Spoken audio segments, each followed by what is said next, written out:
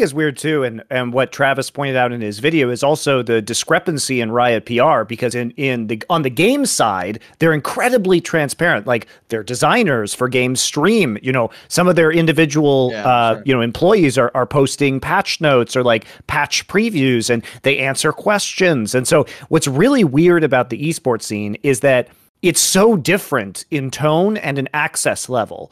And, how many times can you even describe what John Needham looks like? By the way, he's the one in charge of esports globally. Like, no one ever sees this guy. He's a ghost. He is a ghost. And there isn't a face to this. There isn't regular press appearances from anybody. There isn't any kind of interface that they do with the community. And I complained about the way they message things before, which is at the start of the spring or the summer split of last year, what they did was they issued like a statement about Black Lives Matter.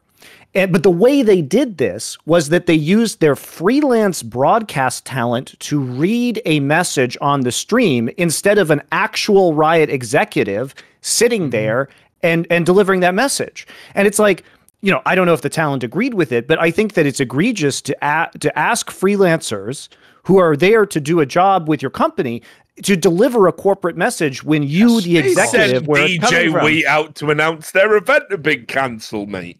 Yes. Yeah, I know, but that's the point. Also, and all you saw from a Riot executive was him basically saying George Floyd deserved it. By the way, if you remember, there was a Facebook post that he got let go. You remember that? Yeah. There was a higher up at Riot that made a Facebook post about basically just how George Floyd deserved it. Yeah, just another fucking reason to love Riot Games executives, I guess. And that's all you see. Because you're right. Because the freelancers have to say it. They have to stand up. They're like, they're the ones that are being put up to the social message. And then all you see from the executive is that he's making the stupid fucking Facebook post. And yes, he got let go. He resigned from the company. I'm forced out, right? But like at the same time, when you're contrasting, you're right. That is not good. Yeah, but what my point is like, on the one hand, on the game side, we have all this transparency from the company. He points out that Riot Mort, who is the one who is the principal designer behind TFT, streams all the time. I know from talking to Doa, who's deep in the TFT scene, that he's really an open book. And so what's confusing is that there's this level of obfuscation around the esports angle. And what I infer from this, correctly or not, because it's the only thing I can infer, is that things are going really well on the game side. And there is a reason they have to draw in the PR on the esports side. I can only assume, based on behavior, that reason is negative. It may not be. It may not be in the end. But that's what you infer. And it's really odd, because most of the time, this sports executives, and Riot loves to compare themselves to traditional sports, are the ones in front of the camera, right? I am a commissioner of a league. We four horsemen me. Basically, you did that, and I showed up, and I talked about the issue. And we were very gentle, and we sent you a hemorrhoid cushion afterwards. Thank you very much. But my point is like, I try and put myself out there, and I don't censor questions, or I don't ask for pre-submitted questions, and I aim for a level of transparency when it comes to Flashpoint, and Thorin did too when he was a part of it. It's a core principle of what we wanted to do when forming the league. And so I just get so confused as to why the PR is so odd on the esports side, but so open, as Travis points out, on the game side. And I can only assume it's because they feel that they have to protect themselves for reasons. So listen, I think this is an interesting angle to explore, but I also I'm kind of a little bit surprised that you're the one that wants to explore it, because you're usually the one that has a very good understanding of where we're at with American sports products. I mean, that's what we're talking about here, a product. And when you look at, okay, so let's do something analogous. NBA, Chinese expansion, the Hong Kong protests occur, right? The amount of money that is on the fucking line here, it is hundreds of millions. It is. I mean, famously, they said they would literally just stop showing NBA games in China because of like Daryl Morey and LeBron's comments. Yeah, that's right. Yeah. Right. Yeah. And so what we ended up with is we end up in this insane world.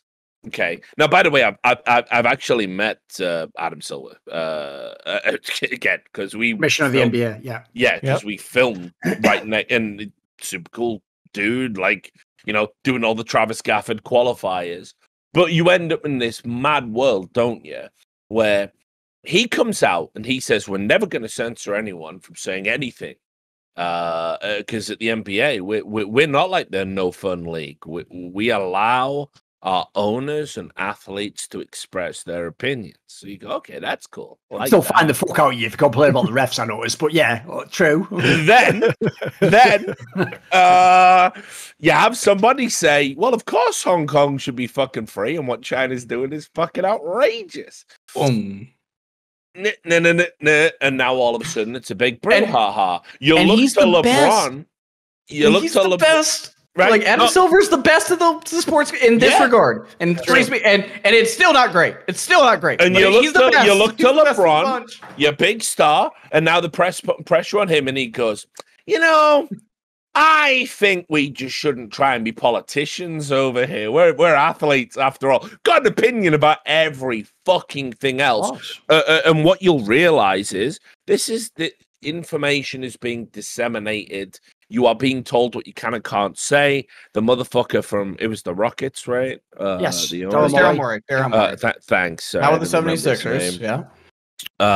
He came out and sort of apologized, but didn't apologize. And that must be where Sam Park learned it from. Right, there we go. Yeah. So we'll go through Clash Houston, whatever. You see that's his mentor. So actually, there you go. There you go. He learned from the best. So when I look at how Riot Games operate, and then I look at like how the NBA operate, I look at how Activision Blizzard operate, where they literally find a player and removed him from a fucking tournament circuit for 6 months on appeal. That was for saying Hong Kong deserves human rights and not to be oppressed by a fucking tyranny that, by the way, right now is still exterminating Uyghur Muslims, and everyone in America is still doing just business shut down with them. The only independent press publication in all of Hong Kong, by the way. Yes. Apple Daily got shut down last week. Hong Kong has fallen.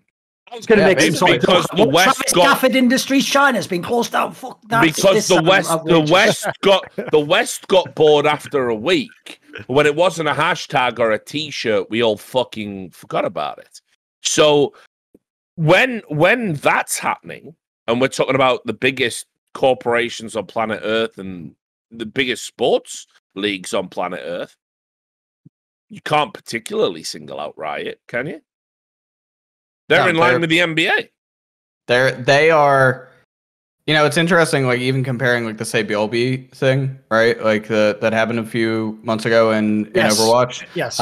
They were boycotting his team, yeah. I think the only reason it didn't get worse is because there was so much backlash around the Blitzchung thing a few years ago, right? Because, like, Activision Blizzard, like, you know how many people canceled their WoW subs because of that, right? Like, people were outraged at the Blitzchung thing, but like it took that much blowback to have some fucking human decency.